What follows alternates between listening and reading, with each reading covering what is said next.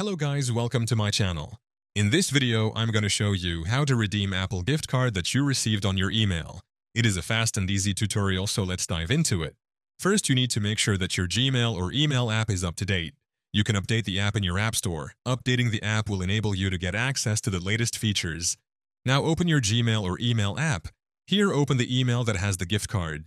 If there is a redeem button, you can tap redeem here and the Apple gift card will be automatically redeemed. But if it does not work, just copy the Apple gift card code. Once you have copied the Apple gift card code, then open your App Store. On your App Store, tap the profile at the top right corner. Here, tap the option Redeem Gift Card or Code. Here, tap the option You can also enter your code manually.